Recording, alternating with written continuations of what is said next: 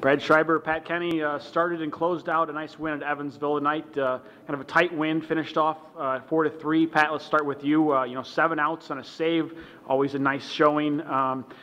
Seemed like along with your command, the changeup was a big pitch for you tonight.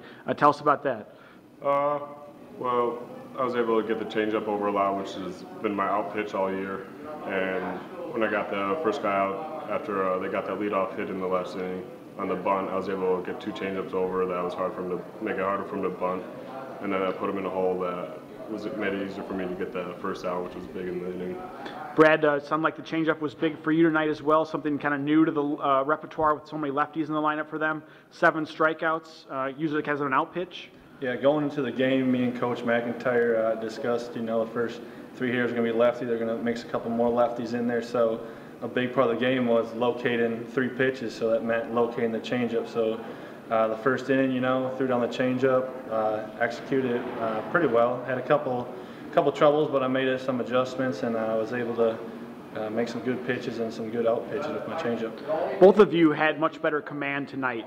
Does the weather impact that? I mean, a little bit more baseball conducive weather to throw more strikes, or was there more to it than that?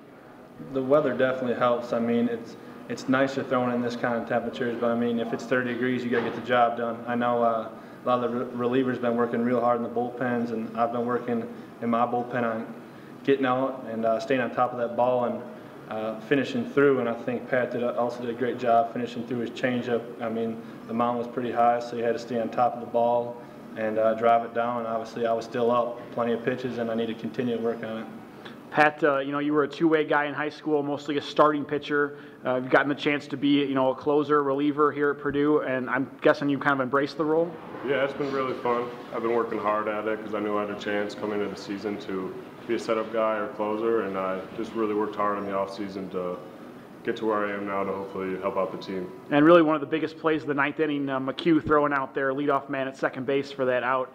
Always got to tip your hat to the catcher, I'd imagine. Yeah, we always say we got to pick up each other, so I came in and picked up Handy, and then McHugh picked up me.